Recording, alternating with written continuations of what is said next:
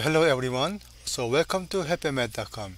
This time we will talk about the sampling distribution and the center limit theorem. Okay, so look at this definition please. A sampling distribution is the probability distribution of a sample statistic that is formed when sample of size n are repeatedly taken from a population. If the sample statistic is the sample mean, then the distribution is the sampling distribution of the sample mean. Every sample statistic has a sampling distribution. Okay, so I know this definition is a little bit confusing, so I will let you know here.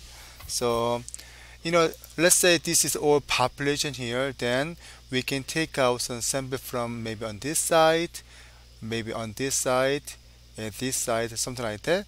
But now you keep looking for their mean value. Okay, so it can be every 2 sample or every 3 sample or every 4 sample. It depends on how you select data.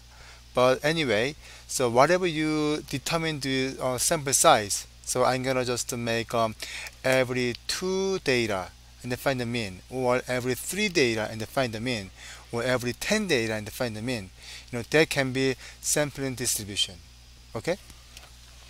So now we have some property here. So the mean of the sample mean mu x bar is equal to the population mean mu. Okay, so we assume so, and the standard deviation of the sample mean sigma x bar is equal to the population standard deviation sigma divided by the square root of the square root of n. Yeah, it is because whenever you do sampling mean distribution, then all the data basically gathering to the center area. So we will do some activity very soon, and then I'm going to show you what that means here. Okay, so now the center limit theorem is if a sample of size n, where n is bigger than or equal to 30, are drawn from any population with a mean mu and a standard deviation sigma, then sampling distribution of sample means approximately a normal distribution. The greater the sample size, then better the approximation. Okay, and number 2, if the population itself is normally distributed, the sampling distribution of the sample mean is normally distributed for any sample size n. Okay, so like here.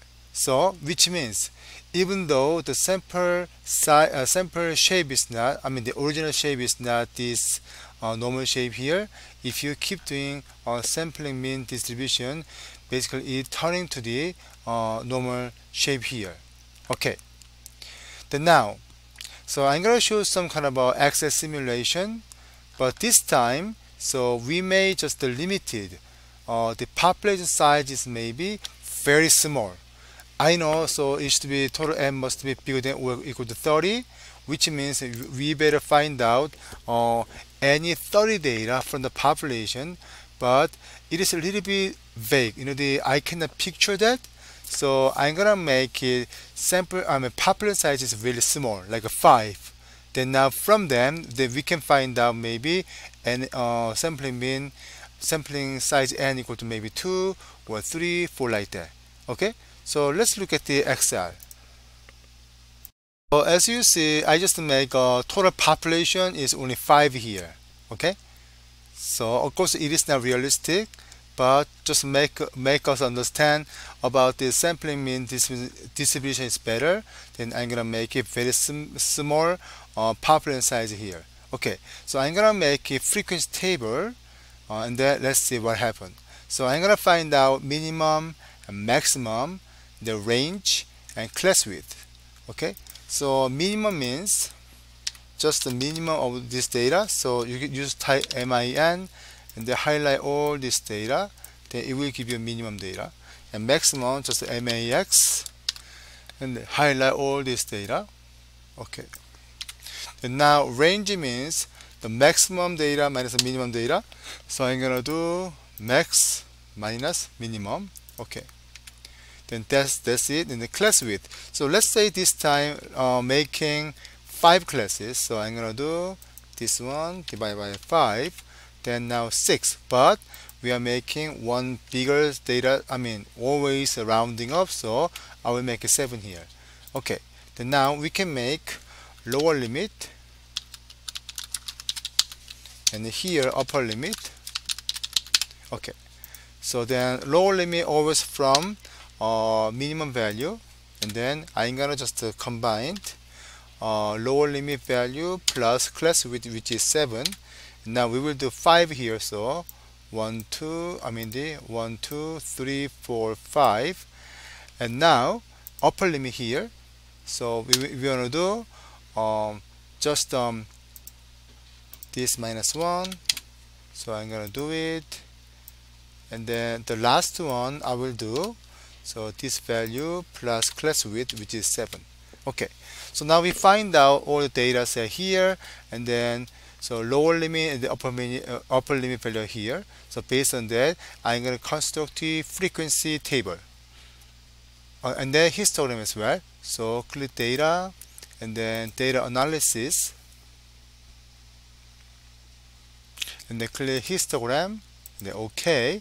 The input range means all our data, so I'm going to highlight everything here, and then bin range means our upper limit. Okay, then I'm going to label this one, and then just put the same output, so maybe around here. Okay, and the chart output as well.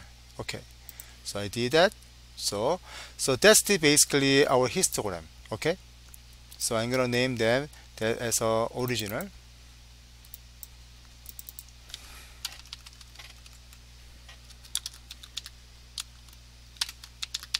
Okay, so as you see, most likely every data is in one range here, and then so this isn't normal shape at all, right? Okay, then what I want to do, I'm gonna do basically now start doing sampling distribution, which means every 2 data and then divide by 2, because we're finding mean value here. So because we have only 5 data, so we can make the algorithm very easily. So what I want to do, I'm gonna just open the parentheses, and then this data, but I'm gonna fix it because I keep repeating this value. So put the $sign here, and then plus next value, and divide by 2, like that. Okay, then now, so this is 3 3 4 5 6. Okay, then now, okay, then now the second one is I'm gonna do just fix second data here,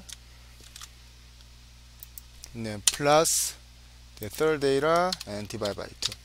Okay, so then now next the fourth data, which is third data. Okay, so fix it and plus, so next one and divide by 2. Okay, then I'm going to do one more. The last one, this equal to these 2 data, divide by 2, like that.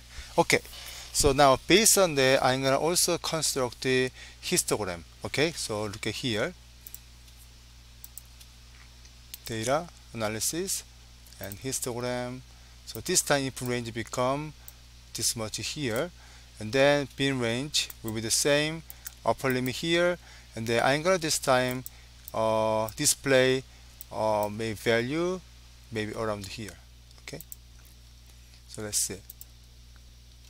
Okay, so that's the n equals 2. Now compare the original and the n equals 2. So okay, so 2 is better, so I'm gonna just delete more part here. So now when you look at here already, so n equals 2, then now there's no data based on 79, and then now somehow it turned into normal shape. It's moving up and down here. Okay, so I keep doing maybe n equals 3 and then 4 5. Okay, so anyway, so far this video is until here, and I keep showing n equals 3, n equals 4 and 5 next video, and then we will discuss more about kind of graph behavior. Okay, all right, thanks for joining this video, and then please watch my second video. Thank you.